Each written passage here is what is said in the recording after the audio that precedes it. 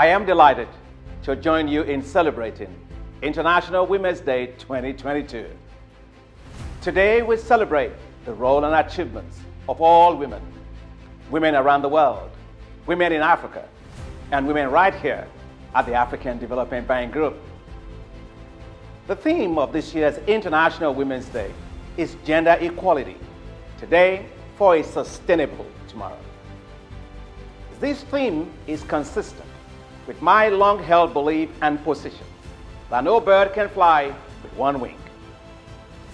To fly and soar higher and achieve accelerated development, every nation, society, or institution requires the strong wings of women and men. But for too long, women have been relegated to the margins of society. However, in spite of monumental man-made limitations, they have and continue to make tremendous contributions in every sphere of human endeavor. Now, I am an unrepentant and ardent champion for women's rights and gender equality in Africa. Women are the backbone of our economies. Women run Africa, and when women go to farm, they feed Africa. They make up almost 70% of the agricultural labor force of our continent. However, they also bear the brunt of the impacts of climate change. That's why the African Development Bank Group is mobilizing $25 billion in climate finance to support climate-resilient and low-carbon projects. These projects will strengthen the climate resilience of some of the most vulnerable communities, and for women in particular. Because when women thrive, everyone will thrive. The African Development Bank Group is making tremendous progress with our flagship program, which we call the Affirmative Finance Action for Women in Africa, or AFAWA. Last year alone, we disbursed $450 million to support women-led businesses. We plan to disburse an additional $500 million in 2022. These funds will also be used to boost the businesses of women all across the continent.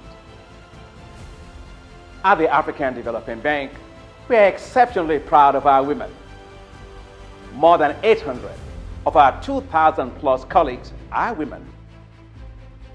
This is 23% higher than when I commenced my first term as president of the bank in 2015. These numbers also include 18 women at an executive level. Now, each of our hardworking and innovative women are incredibly strong role models. Their respective ways, they are paving the way for more women to follow. I appointed a woman as my senior vice president. 3 women are providing leadership as vice presidents, 1 as vice president for agriculture, human and social development, 1 as acting vice president for finance and the bank group's chief finance officer, and 1 as acting vice president for regional integration and business development. I appointed 4 women as director generals out of a total of 7 director generals. Now that is 57% for women. And we have many women as directors and managers. Now we are not where we want to be yet, so we will keep on improving. On that note, let me take this opportunity to welcome our 34 incoming young professionals, 23 of whom are women. Now that is 68% women. My commitment to expanding opportunities for women at the African Development Bank Group remains as strong as it has always been. That's because I'm convinced that women make the world and the bank a much better place.